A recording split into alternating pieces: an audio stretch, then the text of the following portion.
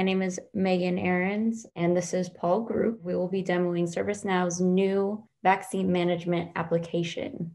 When you log in, you will get sent to this landing page. You'll see that I don't have any upcoming appointments scheduled at the moment, but when I do, this is where they will be.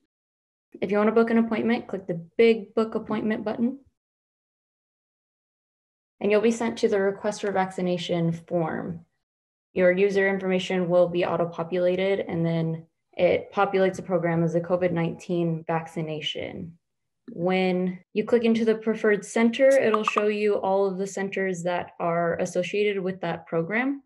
So I'm going to choose Santa Clara County Fairgrounds Expo Hall. I'm going to choose my age group. I'm an adult. I don't have any allergies. I have not fainted, and I'll just say no to everything. Okay, so now that all of my information's filled out, all of this stuff is configurable. I'm gonna submit it. And then I will get my request is in process and I will receive an email. So let me show you this email real quick while we're waiting for it to process. You'll be sent an email that'll tell you your first scheduled vaccination, your appointment start date and end date, the location, your appointment code, and then you will also have a link to be able to manage it in the service portal over here. So it'll send you actually, if you reload, it will send you to your manage appointment page when I click here. But first, I want to talk about your upcoming appointments. It'll tell you all of your information here, your first dose and your second dose. If you click into manage appointment, this is extra information and you can change your appointment time here. So say this doesn't work for me. I'd rather do tomorrow around noon.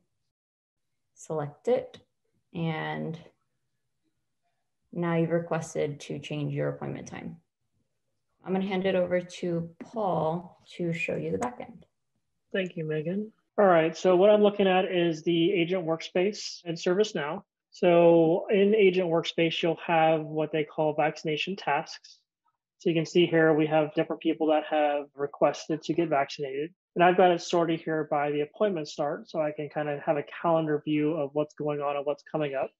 And you can see here, we have one for Meghan that she had just submitted. And you also can see her second dose down here, set up for the 25th of February.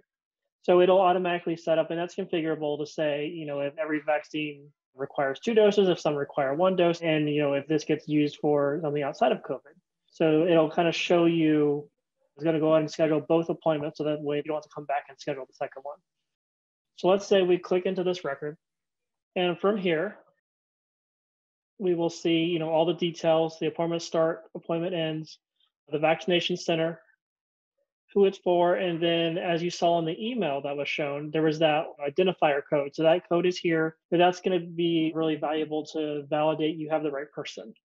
Obviously, you don't want to be injecting a vaccination in the incorrect person. So if they bring that code with them, show you in the email, you'll be able to validate, yes, this is the right person.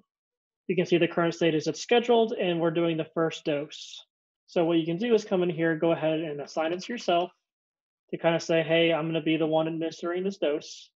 And then you can see the free questionnaire questions that they filled out. So age, if they have any allergies, any reaction in the past, history, all that kind of information that's important for the person administering the vaccine to give them information that be prepared for post-vaccination and to catch any kind of medical condition that maybe we don't want to complete the vaccine at this time. So you have the additional comments here and also the work notes that you're typically used to. So we can go ahead and put I gave vaccine. And then here you have a couple different options. You can hit, just save. You can cancel the appointment, for some reason, if they're calling in and you need to cancel it, you can say, hey, it's been completed.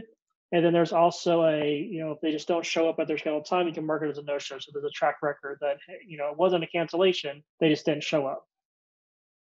So we can go ahead and mark this as completed. And you'll see here the vaccination task has now been completed. And then I can pass it back over to Megan real quick, and she can show you, what it looks like for the second scheduled appointment from the portal view. We go back to the homepage.